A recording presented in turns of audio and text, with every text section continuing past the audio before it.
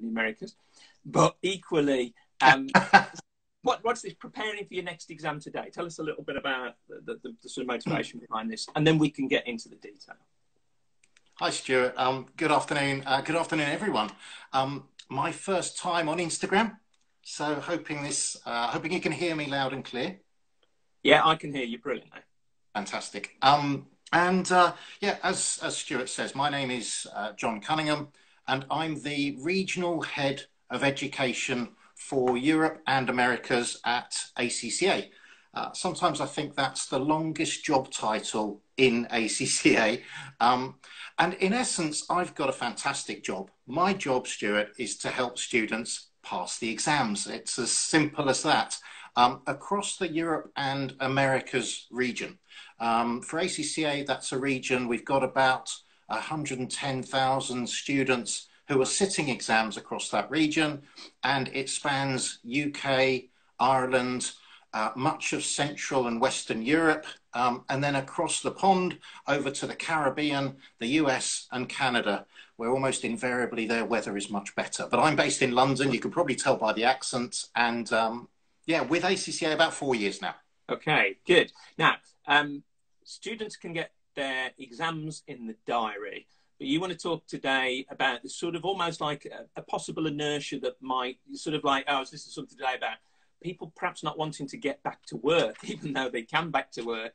There may be something about students not wanting to get back to doing exams. And so you've got some tips and hints around that. And I think we're going to sort of split into two. One around the preparation, the idea of good preparation, and then about the material. So do you want to just tell us a little bit maybe about good preparation? What sort of things can students be doing now to get ready?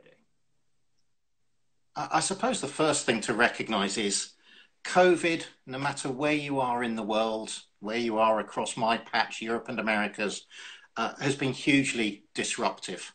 And students face this challenge now, don't they, of, well, gosh, given that my life, my whole environment, my working pattern, my social, my friends, family, everything has been affected by this. How do I get things back on track? And so, as you say, one of the first areas I think students have to think about is really coming up, and it's not rocket science, but coming up with a plan. Yeah. So, given that we understand that turbulent environment we've been through, what's your plan? And that would be my first step for all students, particularly coming out of COVID. What's your plan going forward? Realistically, what's your target date for sitting your next exam? And really think that piece through. We've seen most exam bodies have had exam disruption. June exams, almost across the globe, maybe for ACCA with the exception of China, have all been disrupted, and June exams haven't gone ahead. We're seeing, though, a return to a situation where exams can operate, be that in-centre exams run in physical locations, or many bodies like ACCA have we call remote invigilation options, where you can effectively take exams at home. So in light of that, the opportunity now is opening up to take your assessment again.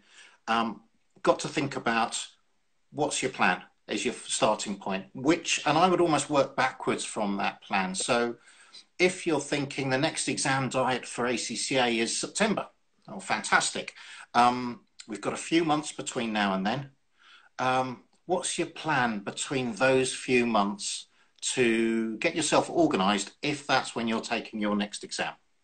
Yeah, and I think, John, you used when we spoke before, you used a term which I thought was really quite powerful, which is mentally commit, which is almost like that January commitment, isn't it, that you're going to get fit this year? It's that sort of you can put the date in the diary, you can book the exam. Those are all sort of things you can do. But there is this mindset shift that says, yeah, no, let's mentally commit to this.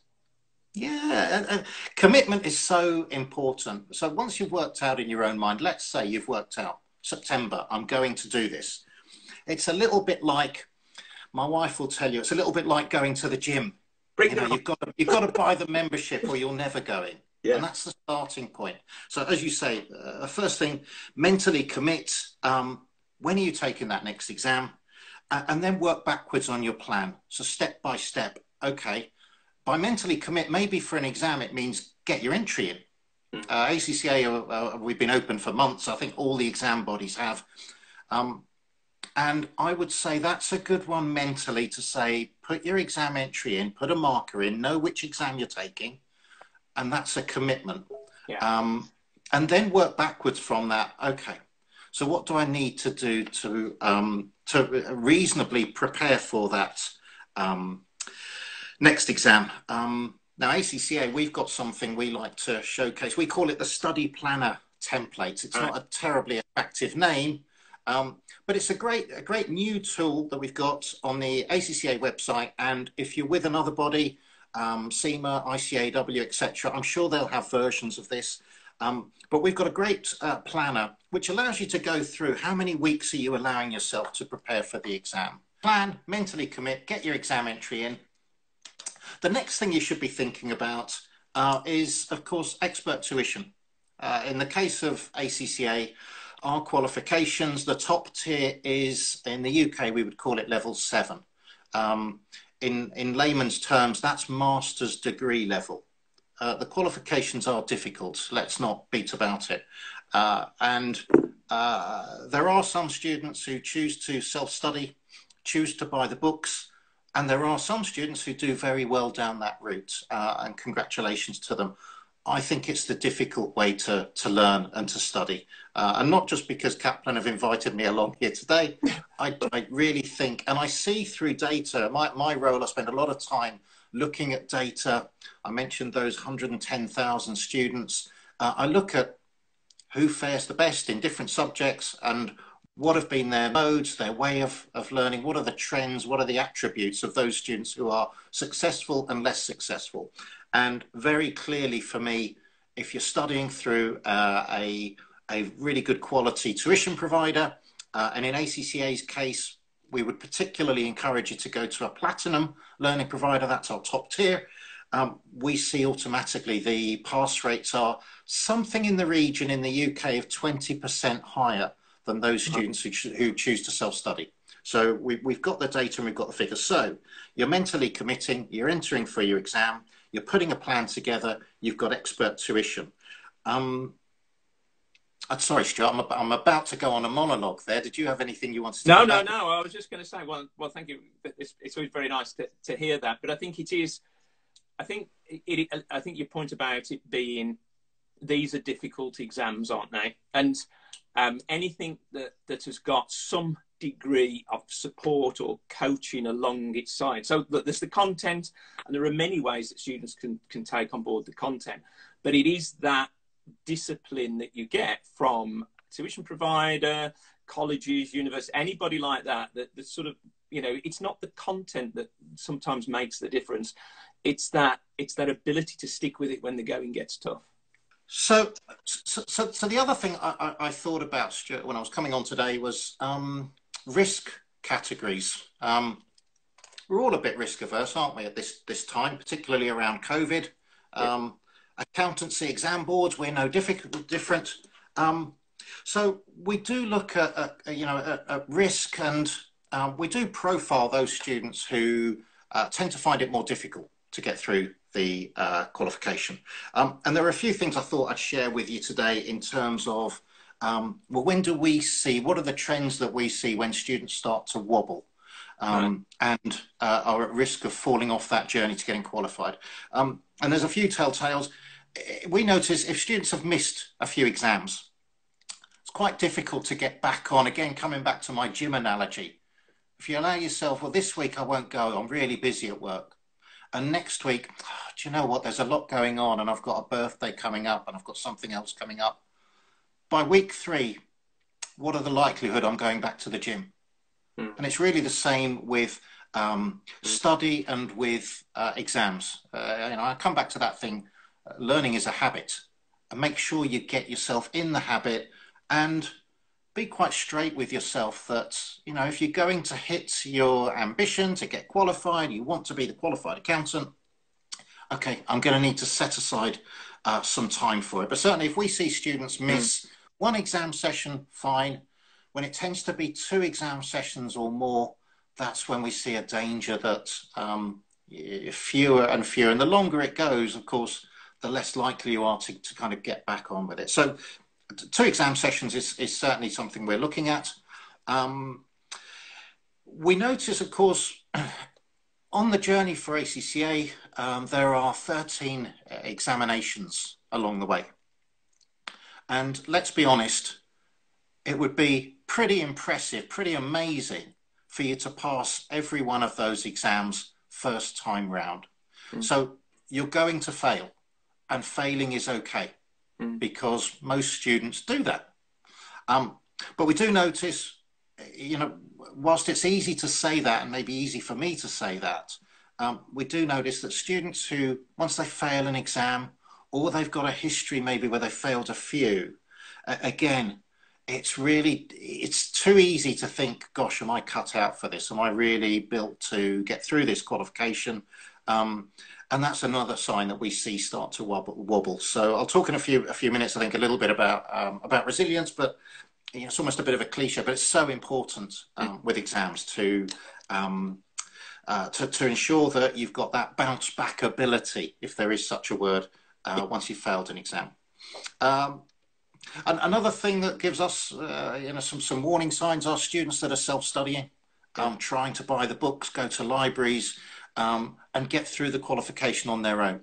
It's so important to be part of a group, part of a cohort, to have expert tuition, absolutely, people that you can reach out to, but also other people alongside you that are studying. Build a bit, form your links, have a community, where possible, get yourself in a cohort and lean on each other. That community where, again, cliche, you're all in it together, is really important for making progress. Yeah, and one thing that I think is quite interesting about that, I think it's what we've had a lot of conversations about internally within Kaplan, really, is when students are studying online, that it's such an intangible aspect, that part of having other people to lean on, and it all does sound a little bit woolly as to what it means, but it's kind of like one of those things that you know when you've got it. But the idea of putting it in place and saying, well, what do I do? Just phone somebody up and talk to them like I'm talking to you now, and you have a stunted conversation, and it's a human attribute that really is quite important, isn't it? John, can I just move on? I know and I think it takes us into this a little bit, doesn't it? That I know before you talked about mindset and the importance of like the well-being side. What are the things, because it links to that, really, doesn't it? Yeah, it does. Particularly important, Stuart. Let's not underestimate COVID. I almost can't believe that anyone hasn't been affected in some way by COVID. And I do think it's really important to recognise that. And it's okay for us to have been affected by it. I don't know about, for me, I've been working at home now for getting on for 4 months. I find the days roll into the weekends, roll into the days, and some days really don't know what day of the week it is. So it requires, I guess, where I'm heading to is, this has been a disruptive, it's been a very unsettling time for us all. And it's really tested our resilience and adaptability, and they're critical. So where I'm going with this is, it's so important, therefore, to be balanced with your learning and to be kind to yourself in a way. You know, I talked earlier about setting that plan. Be realistic about it, though. There's no good, you know, my gym analogy. It's no good John saying, well, actually, next week I'm going to the gym 7 days a week. Much as my wife would love me to do that, it's probably a bit unrealistic. So I think the importance is balance. Absolutely. Get your ambition going again. You want to resume your studies. Be realistic and be kind to yourself. And set yourself some check-in points just to reflect. How's this going? Am I on track? What needs to change? Maybe have an informal chat with your tuition provider, your tutor. How do you feel I'm getting on? All of those things, I think, just help to kind of ground you. Yeah, and there was, I think we should look at some of the resources and things that you were going to talk about. But just It's right. Somebody just flagged up, study tips. I just wanted to sort of just summarise what John's already said. One is, have a plan. As I really like the idea of this mental commitment. And when you were talking about those different risk categories, really those were hints of, 2 failures makes life difficult. Look behind the reasons that you're having a difficult study pathway. If you fail 2 exams, is it because it's just not the right time for you? Is it because you've got to devote a lot more time? It might be a difficult work situation. And one of the other things that you said when we spoke sort of earlier in the week, John, which I thought was quite good, was this idea of, from the motivational point, going back and asking yourself why you started. Well, how does this fit in with your career progression, and why did you start ACCA in the first place? Which I thought that was really quite powerful. Now, so we've got this idea that the exam's in place. We are preparing for the exam, but sort of almost picking up on that student's observation there. You've got some specific resources that certainly ACCA have, but are pretty generic as to what should you really focus on as far as resources when you're moving up towards the exam. Yeah. Okay. So a few things on my list. Let's start with syllabus and study guide. Syllabus sounds an obvious place to start, but understand the context of what you're learning. How do all these pieces, all these components fit together in the subject that you're taking? Don't just pick the book up and go blindly into chapter 1 is covering this element of it. Because it's really important to understand the syllabus and how it builds together. And that will shape how you're going to structure your learning through the program. It's really important. Can I be cheeky, Stuart, and do a little bit of an advert? ACCA have recently launched something we're calling bite-sized videos. So if you don't want to read a lot of syllabus, and it can be quite a dry document, great. Log into one of these videos, 4 to 6 minute shorts that just showcase, look, here's some key elements from that syllabus and study guide. Here's some key things you should know from the examiner, just to set the scene on the context and how to approach that exam. So yeah, really important. Number 1 is that syllabus, as dry as it might be. Number 2, past exam papers. And again, all the research, the numbers that I crunch shows that students who spend time going through past exam papers perform better in the live exams. I preach a lot, Stuart, you'll know this, you've heard from me quite a bit. I do like to preach, you'll need to stop me, about exam technique. Yeah. And maybe ACCA spend a lot of time on exam technique. The reason I talk a lot and I preach a lot about exam technique is because I get to speak with chief examiners and universally in every subject at every level, the feedback from the chief examiners to a greater or lesser degree is, we had a lot of students this session, John, that left marks on the table because they had poor exam technique. And so you will see that in a lot of the examiners' reports. And sometimes students say to me, well, John, they're very repetitive. They are, because it's consistently an issue. And if you'll forgive me, what do we mean by exam technique? So think about time management. It's a classic, again, that I heard coming out of the March exams. John, we got some fantastic answers to questions 1 and 2, but students had obviously spent so much time on those that by the time question 3 or 4 came, they just scribbled bullets as quickly as they could and failed to answer the questions. And that means you're hoping that you've scored maximum marks in question 1 and 2, because question 3 and 4 were probably rather poor. So the time management for me is hugely important. Yeah, and I know. Go on, sorry, John. And I know I'm preaching to the converted. No.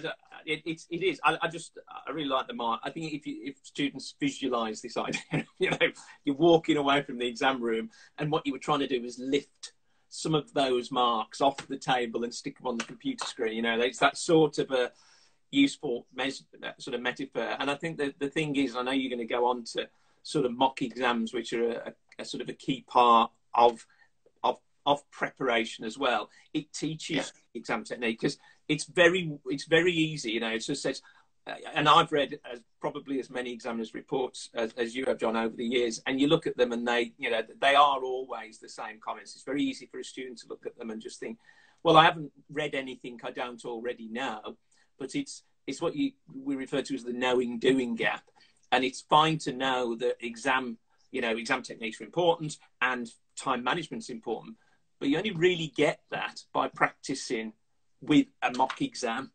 So, one of the big benefits of doing the mock is not to assess your ability to pass or fail, but to practice, to simulate. And look, if you screw up on a mock exam and you do exactly that you've said, that, i.e. you get through the first 2 questions and you run out of time on the others, well, that's okay, because it was a mock exam. And I know you've made a comment before about mock exams are very expensive. Sort of ACCA exams are very expensive mock exams if people are using them in that way, aren't they? Yeah, absolutely. So, that's another area that I preach about, the value of mock exams. Take a mock exam. I'm not particularly signposting Kaplan with this. I know Kaplan has a mock exam service, but so do a lot of tuition providers. Take a mock exam. ACCA, of course, we've got all free practice, freely available practice platform with exams pre-populated on there. Go on there, take the exam. The thing alongside mocks, though, there are a few elements. Be serious in the way that you take it. Take it as you would a real exam. So don't use it with your books there to look up the answers. It's defeating the purpose a little bit. Take it in full and take it to time so that it's a much more realistic assessment. And the other thing I think is important, submit your mock for marking and assessment. Really important. Get feedback, not just the mark, get feedback on how you performed in that exam. And that's the beauty of take the mock, submit it to Kaplan or a tuition provider, get them to mark it, tell you how you did on it. Because as you say, doing that with the ACCA, and then you get your mark, it's a very expensive mock if that's how you're using it. So the importance of mocks, making sure you've got time in that planner that we talked about right at the start.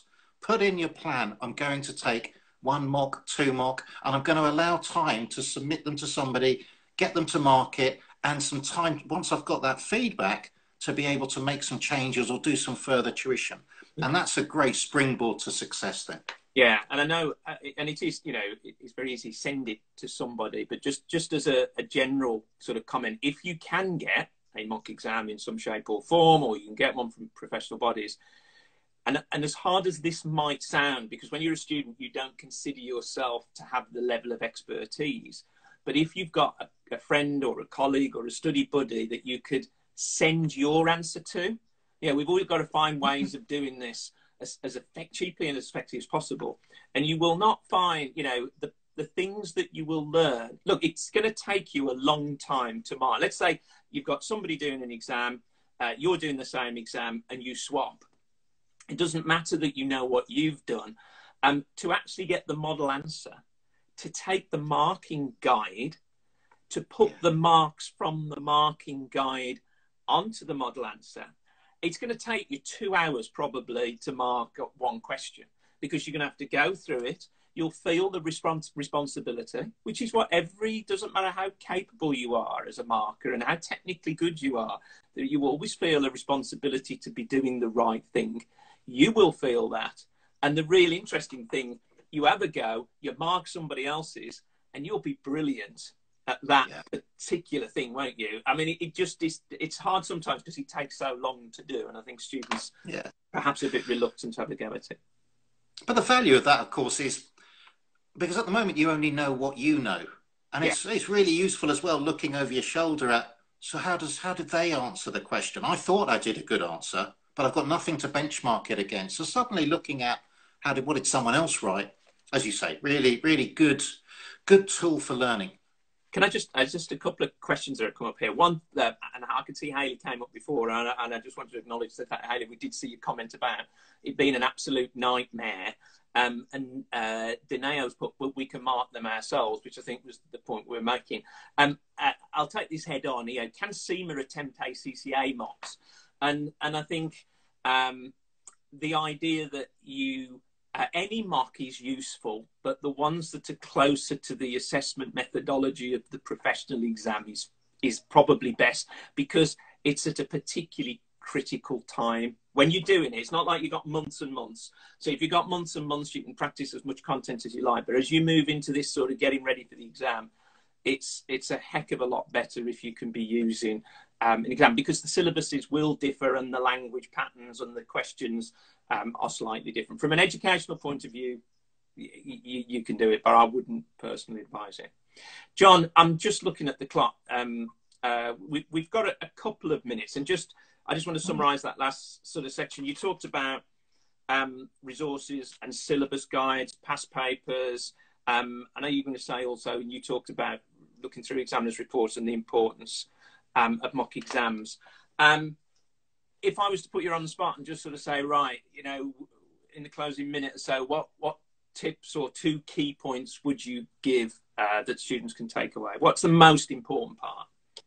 I think the most important part is that first thing about mentally committing. Right. Set yourself the target, enter yourself for an exam. If that's September, that's the next big sitting. For ACCA, September is busy already. It's filling up fast. So if you want to get your location, your preferred location, get your entry in soon. But mentally know what your plan is. And I suppose the second thing is the bit I always bleat about, exam technique. You know, be that time management, you know, reading the question, focusing on the verb that the examiner uses. You know, if they ask you to list something, expect a list. It's going to be a list of bullets. If they ask you to analyze something or justify something or distinguish between, that's what they're expecting for. They're not just giving you a clue. So don't feel that, great, I've seen something in that question line and I'll just regurgitate everything I know about the subject. Use that verb, it's critical. Yes. So yeah, exam technique in the round, time management. We didn't get time to talk really about computer-based exams. Of course, if you're taking a computer-based exams, spend some time on a keyboard. Make sure that you know the functionality. Certainly our spreadsheet is not Excel. And most of the exam boards don't use a genuine version of Excel or Word. So make sure you're familiar with all of that. Yeah, so that's such an, John, that is such an important, you know, because, and you know, it's the whole thing about exams techniques, isn't it? Good students fail exams because of bad exams. Good exam techniques don't make a bad student pass. But a good student fails because they haven't got the exam skills. John, time is without us. We saw a quick question there about missed it was the recording. I've had a note to say this will be on our Instagram account in 10 minutes. We also put it on the YouTube channel. ACCA website full of the resources that John's been talking about. We might blog off the back of this. We're 1 minute over. John, it's been a real pleasure. Thank you so much for coming on Instagram Live. Thanks very much, Stuart. Look, lovely to speak, and good luck, everyone. Yeah, good luck. Yeah, thank you, everyone. Bye-bye. Thanks now. Cheerio.